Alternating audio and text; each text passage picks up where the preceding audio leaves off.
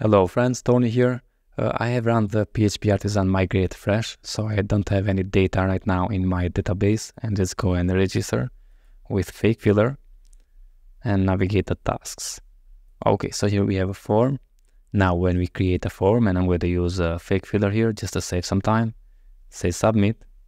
Sorry, the task, when we create a task created, we have a notification here, but we have a list here to render the tasks, to list the tasks, but the task is created and now is not displayed here. We need to refresh, and yeah, now is displayed the task. And when we had this logic, so the form logic, also the list logic in the task index, which is the parent component, that was automatically done, but now we separate the form and the task list in two components, and we have a task index parent component which hosts the form and also the task list component.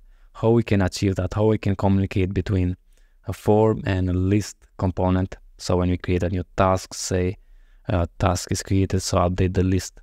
For that we are going to use the Livewire event system. So Livewire offers a robust event system that you can use to communicate between different components on the page.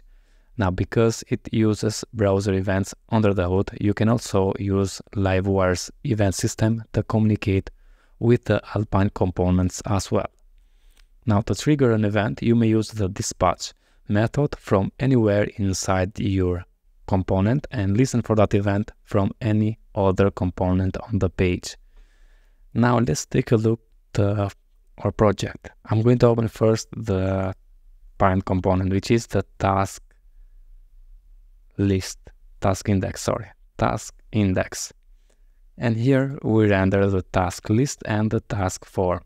But on this task list, we added the task from the parent.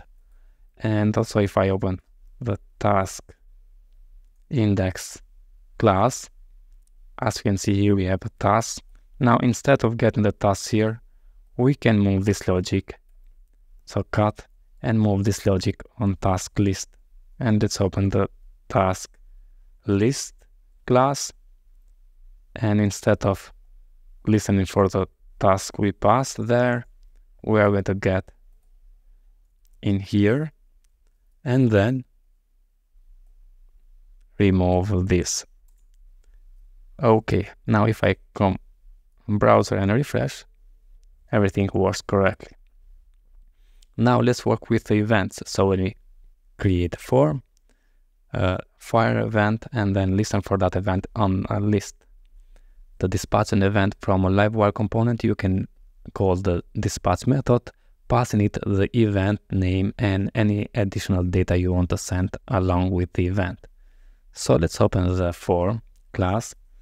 So tasks form, and here we injected the form object because we used the form object, and then we have this save method.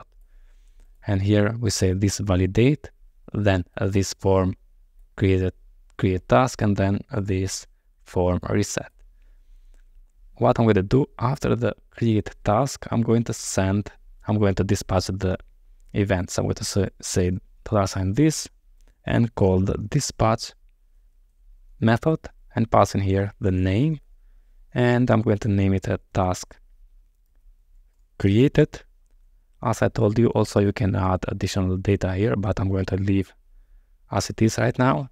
And then let's open the task list class, and here we need to listen for that event. Okay, so we dispatch the event from form, and we need to listen on the render method.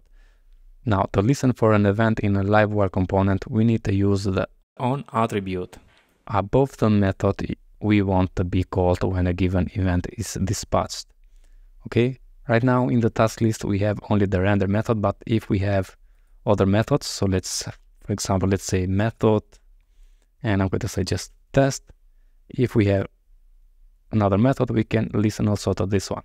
And let's do that. Let's listen for one moment to this one. Let's say hash brackets and use the on attribute, and also we need to import that. Okay, so use Livewire attributes on, and we need to specify the name, which is, we have here task created. So task list, paste that in, and now when the task created event is dispatched from the task form, a network request will be triggered and the test action will be invoked. Okay, so let's say, for example, just for now, I'm going to say dyn-dump test. Okay, save and open the browser, refresh. Fake filler here, let's use something here and let's say submit. As you can see, we have dyn-dump test, and now if I refresh, yeah, here is the list. Also, as I told you, you can add additional data. So on task form, for example, we can say title, and we can get the title from $this form title like this. And on the task list now, the additional data sent with that event will be provided to this action as a first argument. So to this action is going to be as the first argument, and we name that title. We can say title here, and instead of test, we can say dyn-dump $title. And if I save and refresh, and let's test one more time this, to listen for this event, and as you can see, here's the title of this task we created. But we need, when we create a new task, we need to update the list. All the idea is there. So in this case, I'm going to move the on attribute. So I'm going to cut and paste it on the render, because what I want is just to update to render the view when here we pass the task.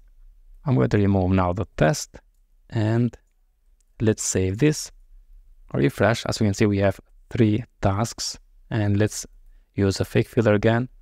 Now when we submit, you can see it's going to update the list. If I say submit here, the task is created, and now we have 4 tasks on the list. Also, if I refresh and use one more time the fake filler, we need to add 1 more characters, and we have 4. Now if I say submit again, the task is created, and now we have 5 tasks here. Okay friends, that's it, how we can communicate between components in Livewire using the Livewire event system. So we dispatch event from the form, and then we listen for that event on the task list. Okay friends, that's it all about this video. Now don't forget, if you like such a video, subscribe to my channel, like the video, share with your friends, and see you in the next one. All the best.